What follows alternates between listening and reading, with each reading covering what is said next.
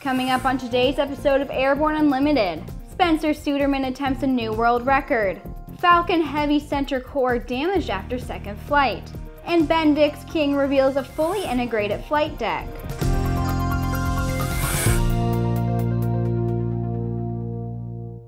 Happy Friday, I'm Sophie Herlock. Professional aerobatic pilot Spencer Suderman is preparing to attempt a new world record for the most inverted flat spins in an aircraft. This will be Suderman's second attempt at the record after he was forced to cut his previous attempt short back in February.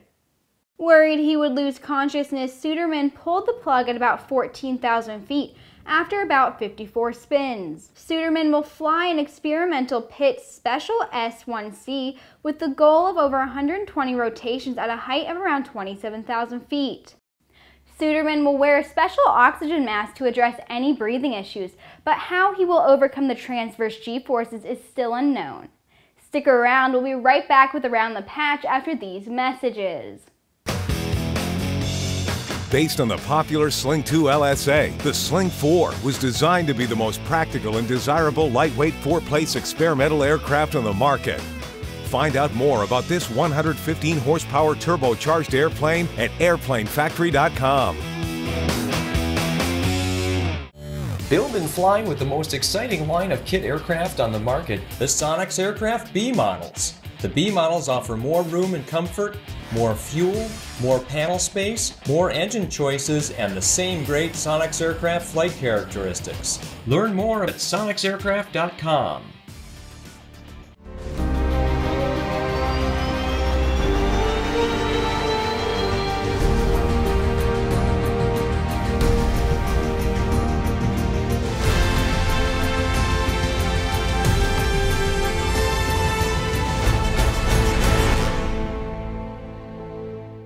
Sandia introduces the new SAI 340 Quattro TSO'd airspeed, attitude, altitude, and slip. With integral backup battery, safety never looked so good. See it now at www.sandia.aero. Now let's take a quick look at a few short stories coming out of the aviation industry. It's time for today's Around the Patch.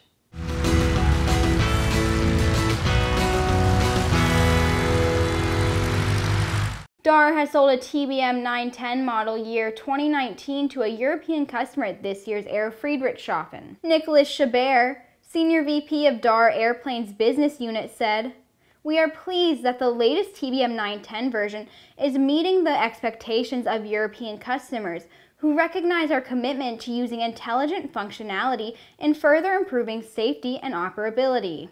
Parrot launched a new drone capable of capturing 4K HD video and thermal imaging, the ANAFI Thermal. The drone utilizes Parrot's ANAFI drone platform and equips it with a built-in 4K HDR camera with a 21 megapixel Sony sensor, as well as a FLIR radiometric thermal imaging camera. After failing to land Beresheet on the surface of the moon last week, X-Prize has decided to award SpaceIL with a $1 million moonshot award for its groundbreaking achievements. Former NASA astronaut Owen Garriott has passed away at the age of 88 in his home of Huntsville, Alabama. Garriott spent 60 days in space aboard the space station Skylab in 1973. In 1983, he was a part of the 6-person crew in the 9th space shuttle mission aboard the Columbia. That crew was the largest crew to fly aboard a single spacecraft at the time. You can read more about Garriott's career on NASA's website. We'll be right back with the rest of the news after the break. Concorde's recombinant gas RG series sealed battery technology produces a high-performance battery with the advantages of being pre-tested and fully charged at the factory. Find out more about Concorde's entire line of batteries at www.concordebattery.com. Concorde, the heart of your aircraft. There's a difference between charting a steady course and pushing for the ceiling. And for nearly a century, Hartzell Propeller has been defining that difference. It's in our passion for engineering and research and our dedication to testing the limits of performance. We are built on honor. We are Hartzell Propeller.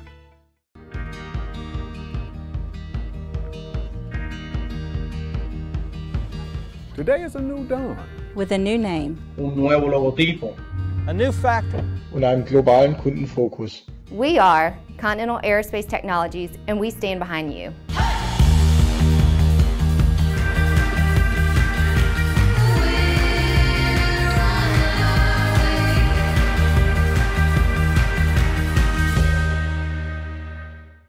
Rough seas caused damage to the SpaceX Falcon Heavy center core boosters after its second flight.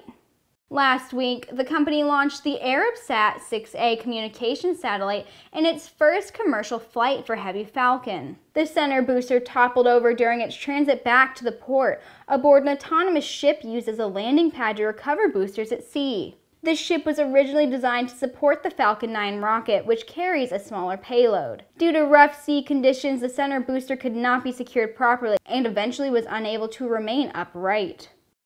The company does not anticipate the loss of the center core booster to affect future missions. BendixKing has unveiled its new AeroVue Touch integrated flight deck. The Class 3 cockpit system includes 3 smart high-resolution touchscreen displays that incorporate all required functions into one panel-mounted flight deck.